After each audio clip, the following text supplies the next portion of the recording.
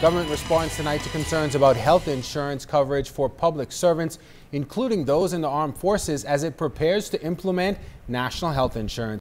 A firestorm of online posts erupted, claiming that in the budget communication, health insurance for the armed forces and nurses was cut in half, and the health insurance of employees within those organizations is in limbo as NHI has yet to be established. But in a statement, the Ministry of Finance refuted the claim, stating that there has not been nor will there be a reduction in existing health insurance benefits for any public servant this year.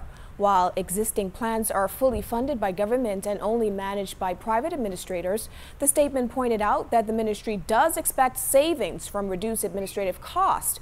Ministry of Finance officials reiterated statements made by Prime Minister the Right Honorable Perry Christie during the budget communication that government will not impose any additional tax or contribution to fund NHI at the time, but rather the introduction of services will be done in parallel with government's ability to pay for the services. The statement also said that benefits for public servants will shift in a phased fashion with the implementation of national health insurance. Meanwhile, a notice also circulating advised law enforcement officers that a meeting is planned for this Wednesday to discuss the issue. It's a story that we will continue to follow.